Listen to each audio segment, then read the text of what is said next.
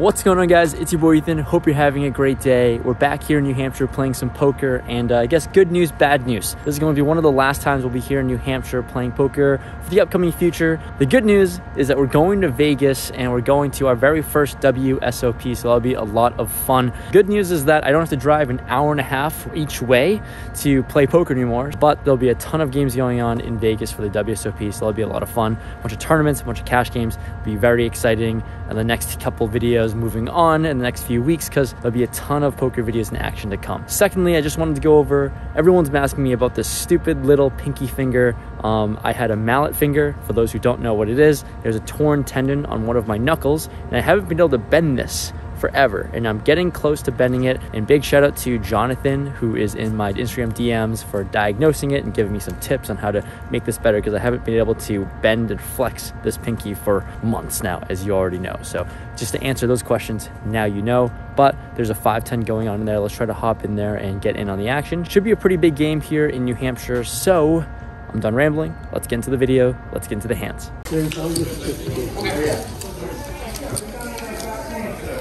Starting things off in this 2-5 game, we are joining the must move table, and we're only playing 4-handed.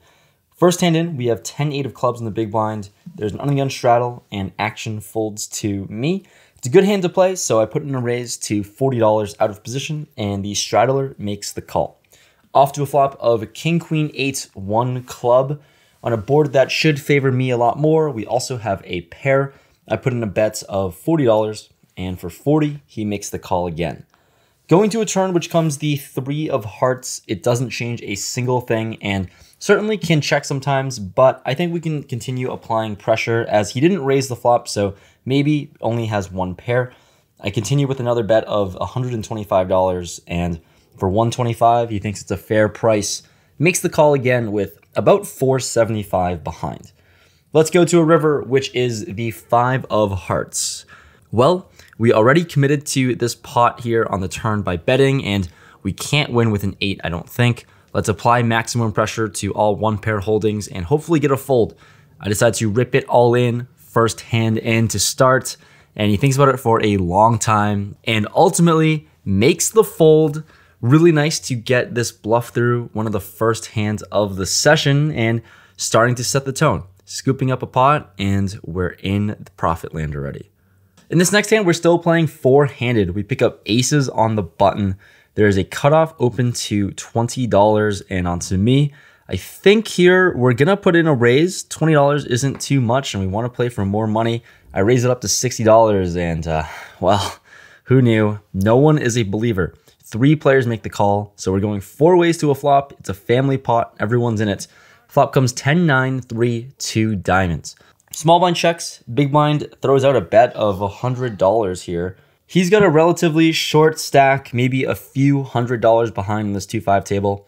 Cutoff folds, and now I just want to check my card to see if I have a diamond, and I don't. So good news where he can certainly be betting here with a lot of his flush draws, maybe ace-high flush draws. So with that said, having a lot of bluffs here with his bet, I put in a raise to $400. Action folds back to him and he thinks about it for a while, and ultimately I think he has a decision either ripping his entire stack in or just making the fold, and ultimately he ends up folding as well like the first hand. Unfortunate this time that we actually wanted a call, but he did say he was open-ended, so happy to just take it down the $100 and he doesn't get to see a run out. After that, ace-3 of hearts, we're on the straddle, and this time there are 3 players who limp to me. I decided to check my option. We're not going to blow up the pot with this hand. I see a flop for free, essentially. Going 4 ways in a limped pot, flop comes ace, 8, 3. 2 clubs and a spade. So in this spot, with a smaller pot, we actually find a way to have 2 pair. Action checks to me. I bet out $30 with 2 pair, and only the big blind to my right makes the call. We're off to a turn which comes the 10 of spades. He checks again, and with 2 flush draws on the board, I have to assume that I have the best hand a lot of the time here. So I decided to apply some pressure, knowing that he's willing to gamble. I overbet the pot to 150. And to this overbet, he makes the call really quickly. So I'm a little confused of what's going on, but let's see a river, hoping to see a brick. It comes the king of diamonds. So all things considered, it looks like a brick on this card as the flush draws missed. He checks to me for a third time, and I've already committed to this really large sizing on the turn. Let's try to commit a larger sizing on this river. I overbet again, this time to a tune of $600.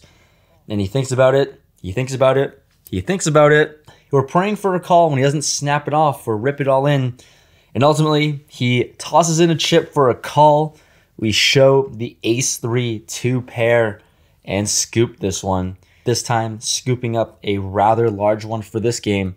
And just like that, we've got chips to play with, and we're on a roll. Feeling the run good come our way, we play another 4-way Limpy Poo pot. We have 6-7 off suit on the straddle. I check my option.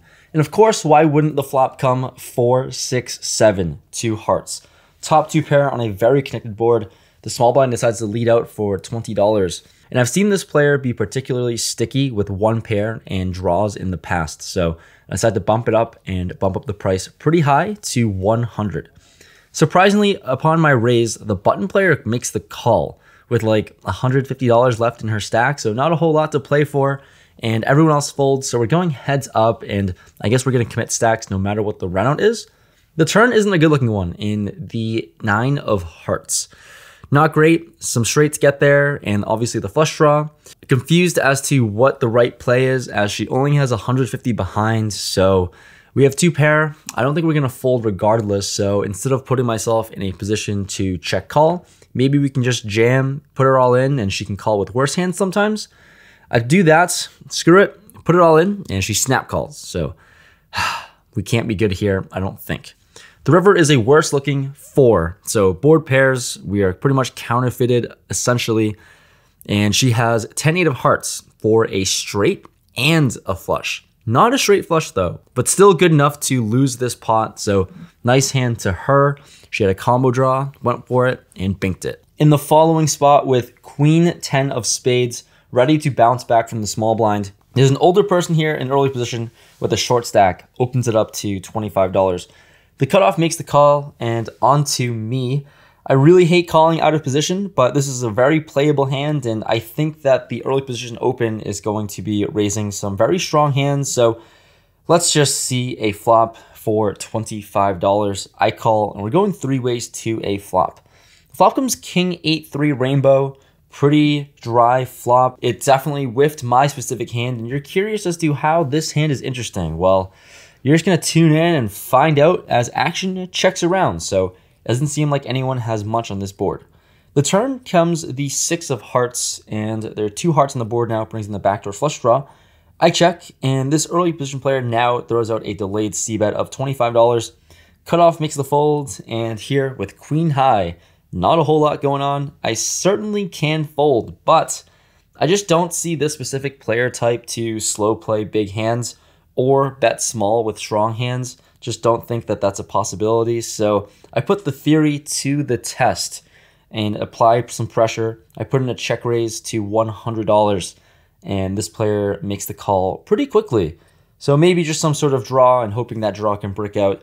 The river comes another 8. Not the best card in the world, as I think sometimes middle pair can play like this. I don't know how often middle pair for this specific player is going to call a check raise, but we have queen high, and maybe we can get smaller pocket pairs to fold at best.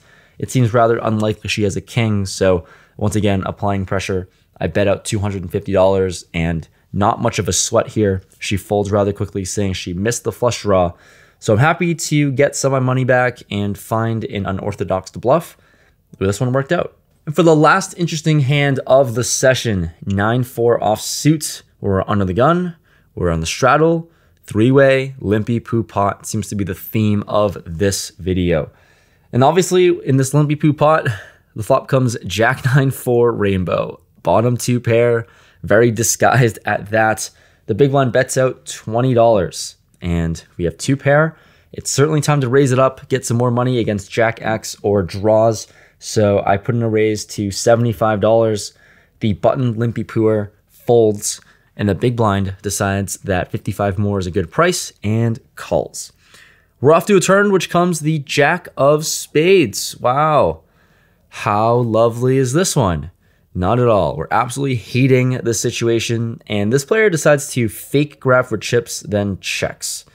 This usually seems like a very weak holding, but given how bad our hand is right now, getting counterfeited once again with 2 pair, I decided to just check this one back and just get the showdown ideally. The river is now a 6, and inconsequential, all the draws missed out, and this player bets out $125. And once again, I just don't think this player is one to bluff much. I'm mainly just beating missed straight draws like Queen 10 or 10-8. We lose to all 9x holdings because our 4 kicker isn't great. So we just let it go and fold. I think we can find some better spots, better runouts to make money and call. So if she was bluffing me, nice hand, but I think it's more likely she wasn't, and that turn was not the best one for us. Cashing out, walking out of the casino. It's always nice to book a little bit of a win, finally. It's been a little bit. You guys have watched a lot of vlogs recently where I just get massacred, and that's no fun. So it's nice to book a small win, you know, heading into the Vegas trip. It's good for morale, good for the confidence and everything and all that fun stuff. But in the 2-5, played for a little bit. I tried to get on the 5-10. Sadly, didn't look like a seat was opening up. So we played for a few hours, in for 1,000, out for 1,805. So all things considered, not bad. Probably gonna play some bigger games in Vegas. It depends on what they look like and what the lines look like. As it looks like right now, all the cash games, all the tournaments, crazy lines and wait lists to get on the games, but it'll be a fun experience. So hopefully you enjoyed this video. Wish I got more hands, wish I was able to play a little bit more, but at the end of the day, Vegas vlogs coming in the next video. I'm so excited. Hopefully we get some banger content out of it. And there's that. If you made it this far, also, I'll be rocking Luck Box hoodies, Luck Box everything. I'm bringing all my hoodies, all my t-shirts to Vegas. I'll be repping it. If you want to grab one of these Luck Box merch, if you haven't already, link in the description below. But with that said, thanks so much for watching. See you guys next time. Thanks for the support. Peace.